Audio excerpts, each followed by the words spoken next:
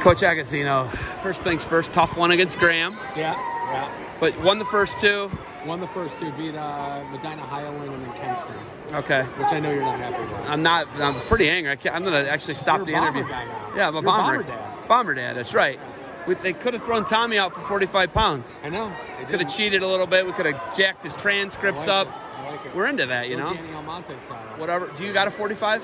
Yeah, we do. So he would have actually murdered Thomas. Okay. Nah, not necessarily. Decapitation. I mean, Tommy might have punched him in the face.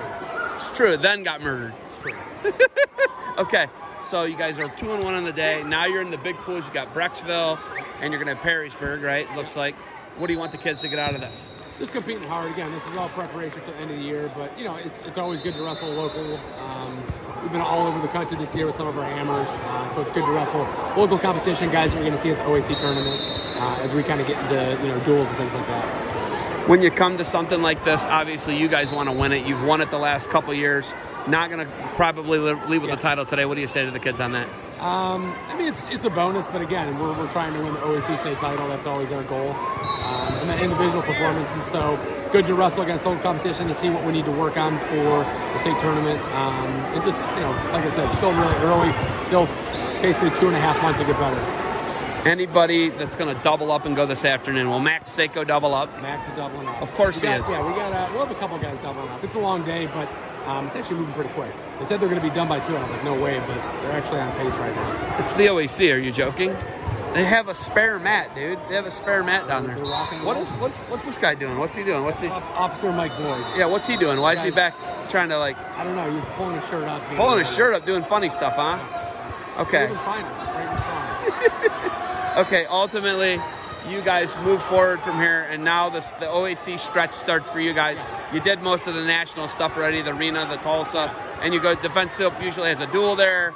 Guy sponsors most events, so now you're sticking mainly in Ohio. Do you like this stretch of the season? Yeah, it's nice. We've got our junior high guys wrestling at Olentangy next weekend, Mechanicsburg, so it's nice to stay local. Travel can be kind of hard on the kids, especially if we're cutting weight or something like that. Not that we do much cutting anyway. But yeah, it's important to wrestle this stretch, to wrestle local competition, guys that we're going to wrestle at the OAC tournament. Okay, so one of the most legendary wrestlers and officials in the state of Ohio, your grandfather just passed away. Sorry to hear that. Thank you.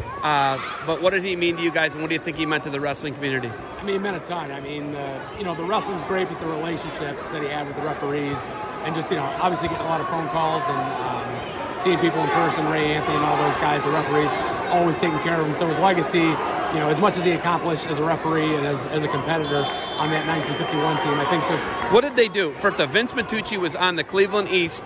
Cleveland West. Cleveland West High, which is West Park essentially, right? Not really. What is it? West High is like over by like Mount Carmel. Okay. So, but he was on one of the greatest high school teams in the history. 1951 they had 6 champs. 6 champs, 10 weight classes. So oh my God! Graham had 7 the one year. But the way that I'm going to maintain. So the 51 team of Vince Matucci had 6 champs with only 10 weights. 60% of the weight classes were state champs. And then they had, I think, their best guy was actually Pepe Rocco, who passed away last year. Was every guy an Italian? There was a lot of Italians. Mostly Italians. Really? I think 5 of them were in the same kindergarten picture together. So your dad's last name is Agozzino. Your mom's maiden name is Matucci. Yeah. I would say you're pretty Italian. Pretty Italian. FBI, full-blood Italian. But yeah, I never heard that one. Yeah. But Vince Matucci's legacy is incredible, right? It's going to go on for years to come. Obviously, the Chief Wahoo thing, we love that. Yeah. That's crazy. Are there real sketches? I have a couple pictures, but my aunt from Alaska that has them, I think she might be trying to bring them. That's crazy. Yeah. When is his service? It'll be next Friday. So they're not doing a traditional wake, so 10 to 12 will be visitation, and then the funeral service will follow immediately after noon. So, where is it? In West Park? It'll be at Mount Carmel. Mount Carmel. Okay. Yeah. So yeah, where Old West High was. Right. Holy smokes! So he was entrenched. Yeah. The roots were set. Yeah. So how old was Vince? 89. 89. Yeah, I remember him doing the rules interpretation forever, and it went to Lyle Smith, Ray Anthony. Ray had some great stories. I love those guys. Yeah, and Ray had a great story about how my grandpa was kind of cold to him at first, and then they ended up becoming like the dearest of friends. And Ray was with them until the very end. It's really cool. So when we're talking about legacy, the wrestling's great, but I think the relationships, the lives that you touch, the friendships, that's really what it always comes down to. And it's like, I could tell you, like, when my grandfather, Ferd Miller, it was like, it's time they're in a better place. It's how I felt about it. Yeah. And then my wife's grandmother just died 99, 12 hours short of 100. Yeah. Isn't that crazy? Yeah. The day before her 100th birthday. White. Yeah. Yeah, crazy. A couple weeks short of yeah. 100 too. So sometimes it's in a better place, and I feel, that they're at peace, right? I agree. Is that how you feel? Yeah. Last couple of years have been tough. His health has been kind of on the decline.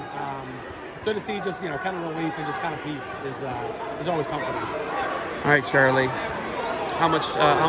2 more matches? 2 more. Will you stick around for the afternoon? Of course. You're hardcore, dude. Duty. You're hardcore. All right. You got anything else for me? That's it. Okay. Are you going to throw this back at me if I give this to you? I can give this whenever I want. I wanted to give it to someone else that maybe doesn't know about it. Maybe they're having a tough day. They need the battle. So I mean, that's almost got to make you barf, the amount of it that you are dealing with every day.